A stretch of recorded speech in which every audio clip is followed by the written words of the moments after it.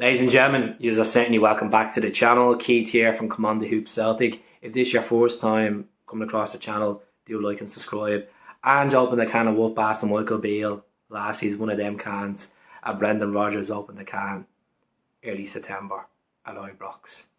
And now, 2 weeks later, after the international break, Todd Cantwell is injured for 4 weeks. Rangers fans are going to be crying about it. They're going to be complaining that their chances of the title is going to be gone now because one of their great players is out, and Odin Holm is to blame, according to Michael Beale.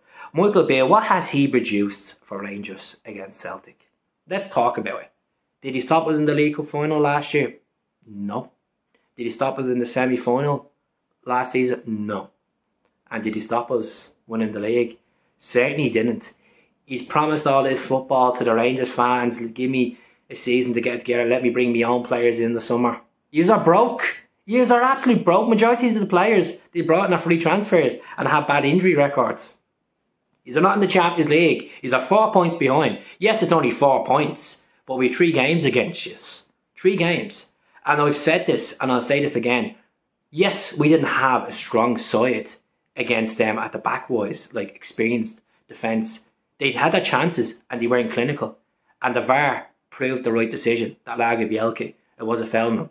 And they're still crying and they're still moaning. And then they have the cheek to actually question the referee and question VAR. Well, they get rewarded about 60 penalties in the last 4 years. They want to get a grip to themselves. You want to get a grip to themselves and stop crying.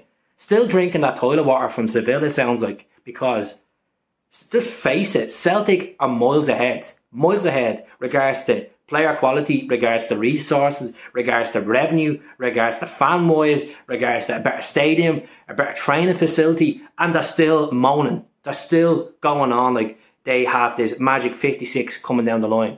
Form is temporary, liquidation is permanent. Yes, they might come on and say, oh, you're obsessed talking about us. I can talk about who I want to talk about. I'll state the facts who I want to state the facts about. And the facts is, Michael Beale is a shit manager.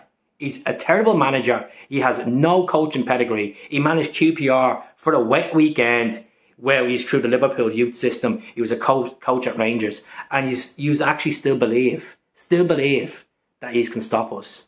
Keep him in.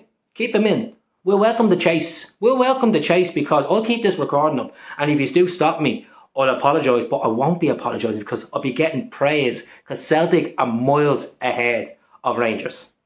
Fact.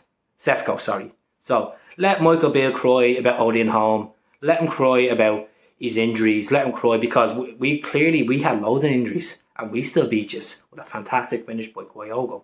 So, as I said, and I'll repeat these words. Form is temporary, but liquidation's permanent. So, enjoy. Take care.